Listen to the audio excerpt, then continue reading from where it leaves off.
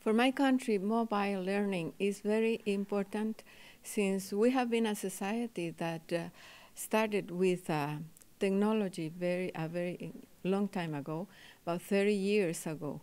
And at first we had the fixed technology, but later on we moved into mobile technology, which has made things easier for us to work with, in the sense that mobile technology allows the students and the teachers, in our case in education, and the rest of the people too, to access in a rapid way and a more broad way, in a broader way, the aspects of knowledge, and to establish new abilities, new competencies which are needed for the 21st century.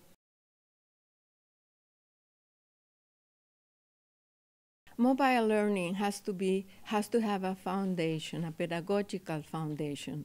And for us at the Ministry of Education and in Costa Rica, we are committed to build up, to educate for a new citizenship. New citizenship means to establish three main principles or three main aspects that are integrated in the curricula at the schools, and which is, the first one is citizenship for sustainable development. The second is citizenship for virtual learning with equity. And the third one is citizenship for global, or the third one is global citizenship with a national identity.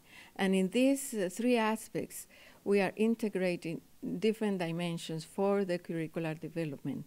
We have new programs, we have a transformation of all the curriculum that we have in the country, and we also have extracurricular activities that are incorporating this new citizenship education.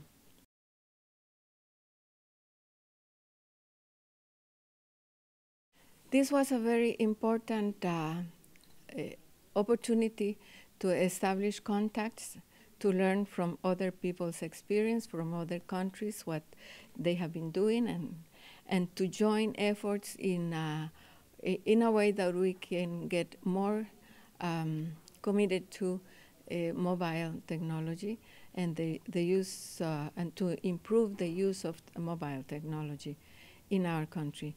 Our country recently approved a regulation for cell phones so that they can be used as a pedagogical or as a educational tool at the schools, which is very important. And learning more about mobile technologies and the uses is going to enhance the education in my country through our own governmental actions.